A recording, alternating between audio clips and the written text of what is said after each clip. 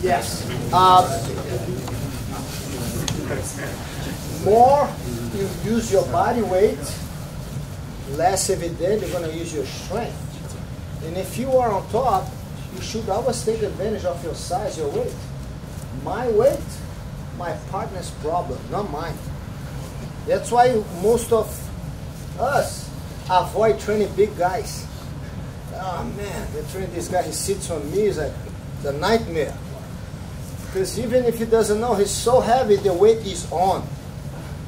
Not necessarily have to be heavy to learn how to use my weight. We have this. Open arms for me. How often we get here, and man, you defend your guard. I have a miserable time here to pass. Do I use a weight on you? See, my weight is not on him. What I want you guys to do is heels off the mat.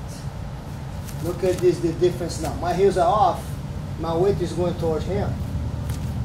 See, I'm ready to run and take off.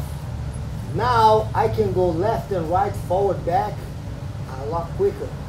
Can step side, back again, and go. If I stay with my feet flat, I don't have that, and my weight is not on him. If I go now and try to put the weight on him, he's gonna get my arm. Hands, and I'm ready for running. I'm pushing towards him. It's my weight. This is very important too. Here or here. If I'm doing this, I'm going nowhere. His legs are up, I'm going down. Okay? But when I go down, my arm goes up.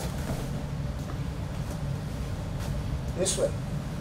No matter how much he holds, feet on the ground, not heels.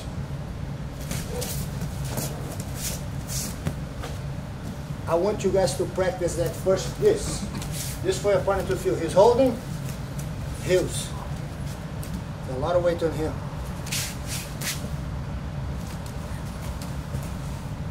All right, 1, 2, 3.